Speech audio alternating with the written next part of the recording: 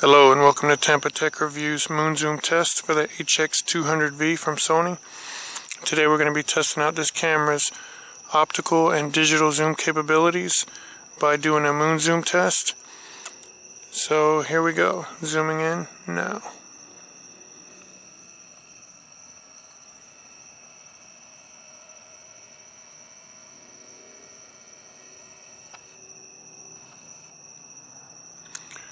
Okay, so here we are at about 30 times magnification.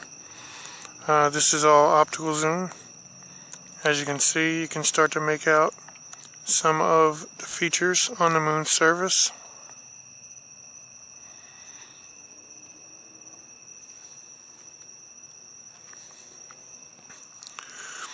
I'm going to readjust the camera slightly and get ready for digital zoom.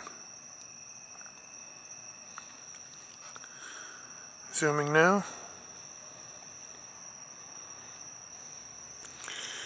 So this is zoomed in to 60 times magnification with the digital zoom. As you can see, there's a lot more detail than what we saw from the optical zoom. And we'll try to pan over a little bit so you can see a little bit more. So that looks pretty good. You can see a lot of the contours on the surface. And this is pretty phenomenal for a camera that costs, in the $400 to $500 price range. So it looks really good to me.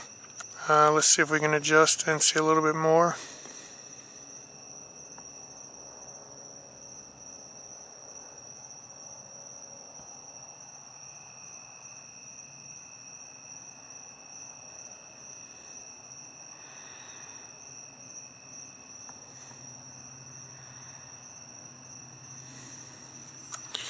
Like I said, that's pretty good, and it is zoomed in to 60 times magnification.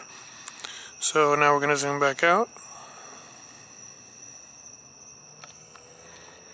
Again, this is about the end of your optical zoom capability, and we'll zoom all the way out.